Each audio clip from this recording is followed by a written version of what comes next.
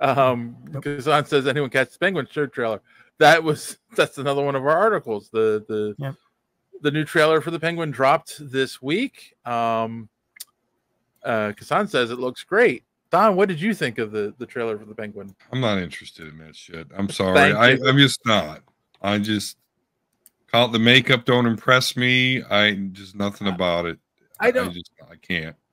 I don't care about the makeup or any of that. Like, look, he did an amazing job in the Batman, but this is like Gotham 2.0. Like, having a Batman adjacent show without having Batman in it, I don't care. Like, you want to do a 2-hour special of the Penguin rising to power on HBO Max and leave it at that, like, or a 1-hour special. Here's how the Penguin becomes the gang leader. So when we get to the next movie, you have a little bit of a backstory. Fine. But to do a whole series, like, no, I don't care. Like, I don't care enough to watch it. Like, don't give me a Batman adjacent series, which I know Pattinson is not going to show up as Batman in. Like, I don't want that. What do you think there, Johnny Boy? They're really squeezing that rock hard. I don't know how much blood they're going to get out of it. Yeah. Seriously, it's like I am continually amazed at all of these mega corporations that own these beloved properties that will just throw anything onto a screen to try and squeeze any amount of money out of the fans, to the point where they're killing these franchises. Not only that, we've got the launch of the new DCU coming out, hopefully next year, with a Superman movie, and there's also going to be Blue Beetle, right? Or no, that was an anime. It's an animation. Yeah, the Blue Beetle anime. There's going to be a bunch of stuff coming out, and it's like now throwing in this Penguin series that is its own Elseworld story. I feel like you're just hurting James Gunn's work at that point, you know. And no one's going to care about it. I don't think anyone's going to watch this.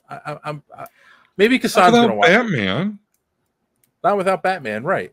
Like, a bunch of cool fucking shows about Batman villains. Just have Batman in it. Like, not even every show, really. I mean, I don't know. Maybe that's the season ending to every one of these shows, as we see how the villains come across Batman for the first time. The problem is, I think Harley Quinn works because he's an interesting character. They've done interesting things with her in that show. But I don't like Penguin. Also, the Penguin himself has never been that interesting of a character, you know. Harley Quinn has been able to escape the Batman rogues gallery. I mean, she's definitely Well, no, she's not even in his rogues gallery. She's the assistant of one of his rogues gallery, right? But you could almost equate her to more to or attach her to Suicide Squad more than Batman.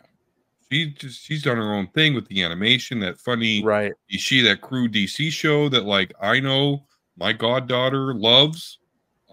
She has been able to crawl her way out of that rogues gallery a little bit. So that's why I think she works more than Superman. Ever give a shit about Penguin? No. I mean, it's funny because the Penguin works in Batman the Animated Series because he is like almost a foible. He's a fixer. He's a fixer, but he's also like a counterpart to Bruce Wayne, right?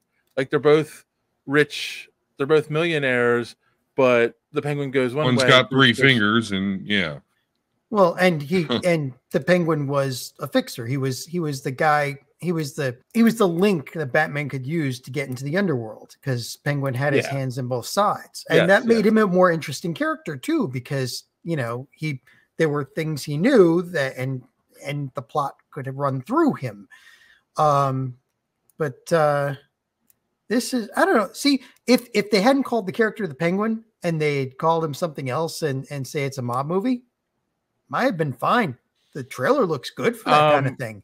But it's just the fact that, dude, if you're going to make something, it's like you said, if you're going to make something Batman adjacent or Spider-Man adjacent and not have them in there, what's the point?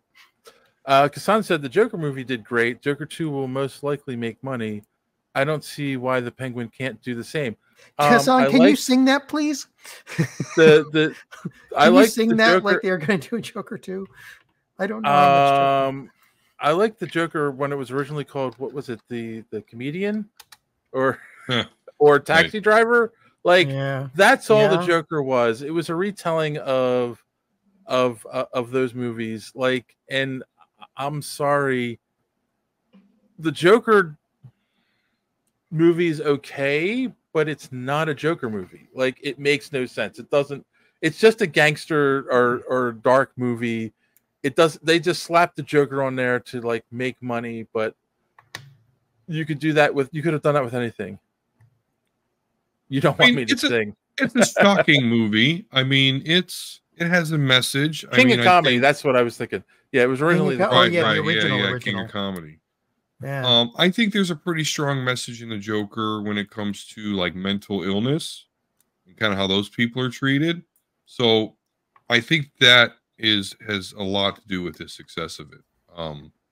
I didn't go to the theater, so I saw it on streaming, and I was like, okay, that's not bad. It wasn't Batman Joker though, you know?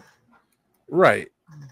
I honestly do not think, it's my opinion, the Joker doesn't work without Batman. I'm actually looking something up because Hassan said it made money, and but my question is, how much money did it actually make? Actually, it actually did make a lot of money. All right, fine. It did. The Joker. Yeah, no, they made money with that shit. That's why Joker 2. That's why they're making Joker 2. Yeah. Well, just remember, this has Zazie Beetz and Lady Gaga in it. Like, you know, this is not going to be a slouch for star power, that's for sure. And these are pretty good actors too. So they might be able to make something out of it. Kassan says, I think the Penguin will bring in the gangster fans. It opens the brand to a new audience.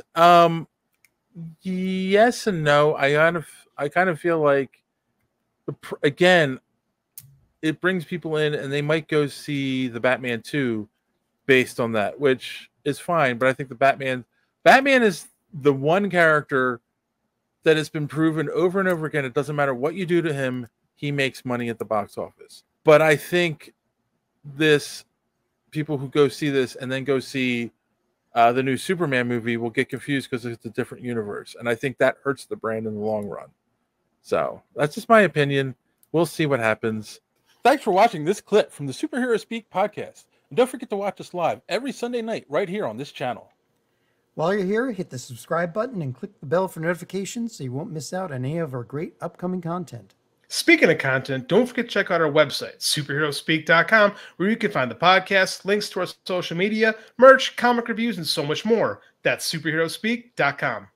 Thanks for watching, and don't let your cape be caught in the door. See you next time.